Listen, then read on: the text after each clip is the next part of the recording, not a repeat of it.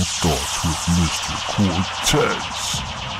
And to all of you dreamers out there, keep dreaming, man. You know, sometimes you gotta wake up from a dream and go get it. Ew, sometimes you gotta get bitch slapped in order to understand what's going on, man. What? I say that because sometimes we have our heads in the trenches and we don't know what the fuck is going on, man. And sometimes you need that one situation. You just need to be bitch slapped in order to understand what's in front of you. Damn. I say that because sometimes, man, we don't want to hear the truth. As people, we do not want to hear the truth about certain things, man, because it's hard to accept the truth. Yeah.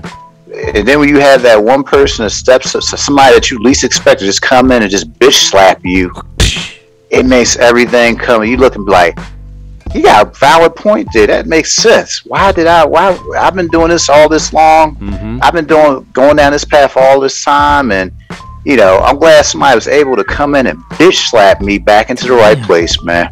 Yeah, your pimp hand is strong, Mr. Cortez. Oh yeah. So what I'm saying to you guys, it's okay to get bitch slapped. It's okay. It's okay to get backhand with the white glove and powder, as we say. Powder.